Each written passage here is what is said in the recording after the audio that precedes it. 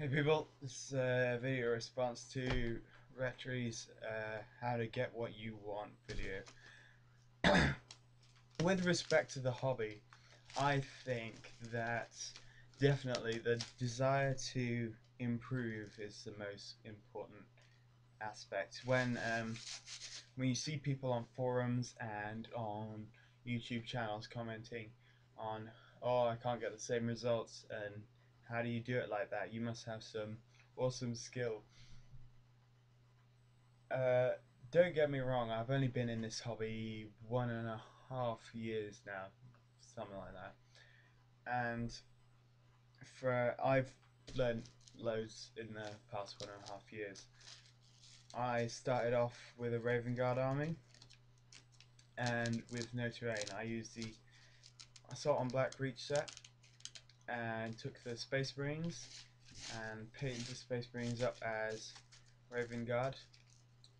And then about, I don't know, about half a year ago, I realized as I improved that my first models that I originally painted and thought were really nice weren't as good as my current standard of painting. I'd improved enough that I didn't feel my army looked like one army, like it had all been painted by the same painter, because the difference between my first painting and my most recent stuff was so different.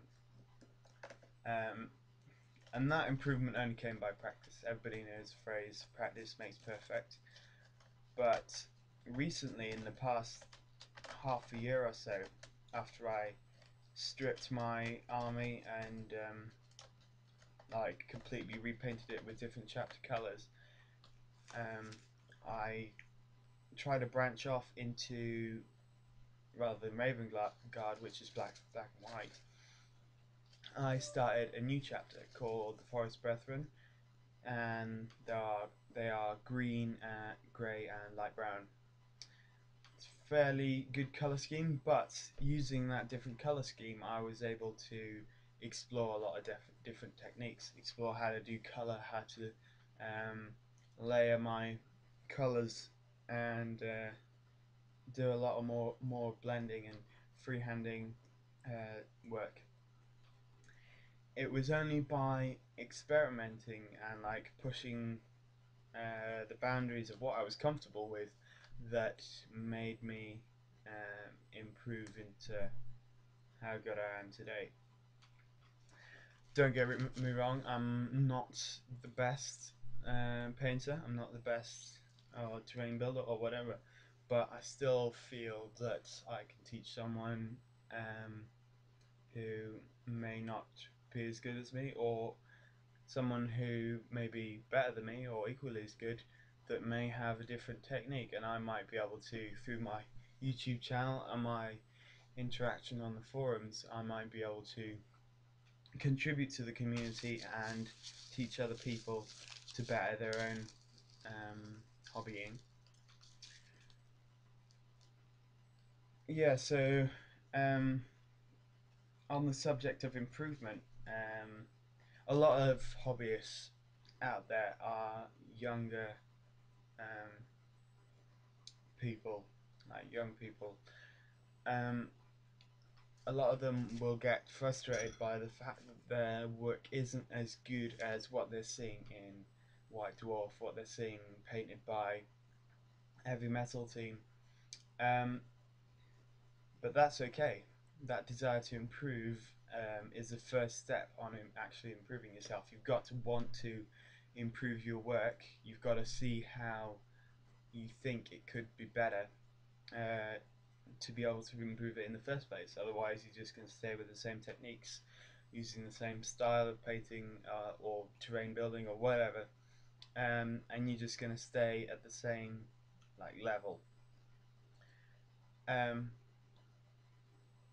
What I would say to younger hobbyists is that don't worry, if you're in this hobby for the long run, good on you. But a lot of skills I found have come with time. I originally started playing um, uh, Warhammer Lord of the Rings when I was 12. I really didn't understand the hobby then, and I started off painting this like Minas Tirith armor is Orca metal, and the face is pink, and all the leather bits are brown. There we go, done. Put it on the table and played with it, but I've grown from up to where I am now. I'm 19 years old. I took a big long break from playing, and because I got bored of it, really didn't understand the game. But now that I'm 19, I've improved because I now have a better eye for detail. I now have much better skills for improving my work. Yeah, for all the hobbyists out there, the only way you're going to improve is by pushing your boundaries, really, is by going over, trying a new technique, not being so good at it, and then trying over and over again